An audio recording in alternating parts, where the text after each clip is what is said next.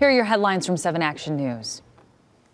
In Dearborn, police are investigating a deadly shooting that happened right outside their police station. It's located on Michigan Avenue, just a block east of the Southfield Freeway. The scene was contained quickly and there was no threat to the public. Investigators are working to learn what led up to the shooting.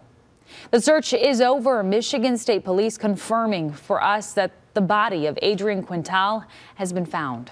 Officers tell us she was found this afternoon in the area of Indian Hill and Hooker Roads in approximately 3 feet of floodwater. Quintal went missing over 9 weeks ago when she left her Southfield home to visit her cabin up north in mid-October. That's where police say she was later involved in a shootout with 2 men at the cabin before she went missing.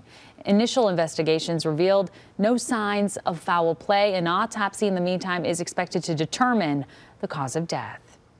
A woman is recovering after jumping out of a moving vehicle. Police say a Lyft driver picked her up from Livonia to give her a ride to Detroit. The woman opened the rear passenger door on I-96 near Joy and jumped out. 3 lanes of eastbound I-96 were closed for an hour Saturday while police investigated. Fortunately, the woman is expected to be okay.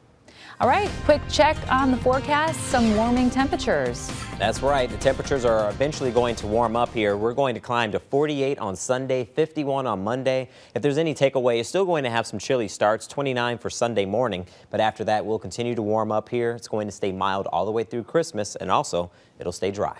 Monday looking pretty good. All right, Mike, thank you. Those are your headlines. Remember, you can always go to WXYZ.com or our app for more news. Have a great night.